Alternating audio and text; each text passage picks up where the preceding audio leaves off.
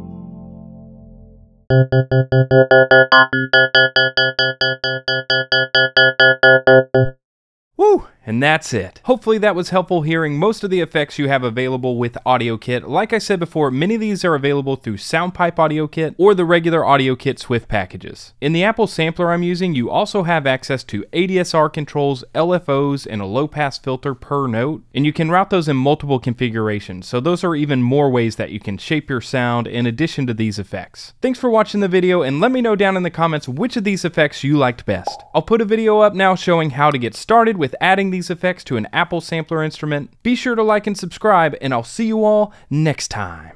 Oh, that was a lot. Too many filters. Butterworth.